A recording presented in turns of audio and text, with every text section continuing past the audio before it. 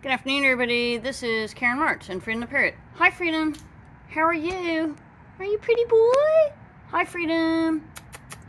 That's a good boy. Hi, Freedom.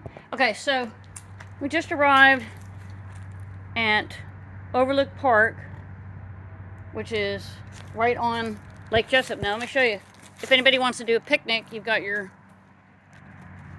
pavilion and grilling area. And there's only a couple parking spaces here. Hey, Freedom, best to carpool if you have a lot of people. But I want to show you this tree, and I've got to be so careful. I am allergic to ants, and of course we got ant hills everywhere.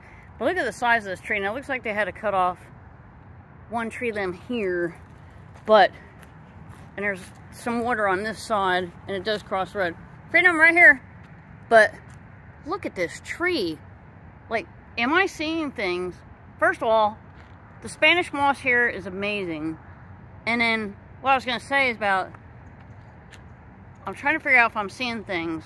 That there's a tree here. Let's look at this tree limb. Are they connected? What am I seeing? Hold on.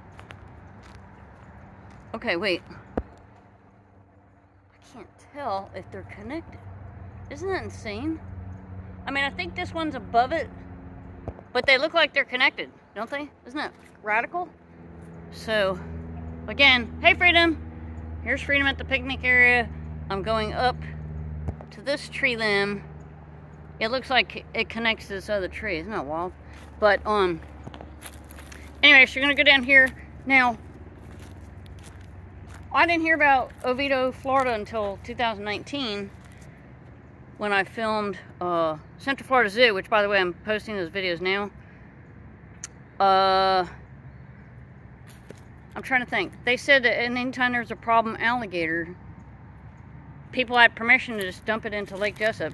Or they probably dumped them in there without permission. Yeah, Freedom just said, oh my God, I believe it. So supposedly 13,000 alligators in Lake Jessup, and we're not meeting the right people to get on private property that we could see the lake more and film the gators.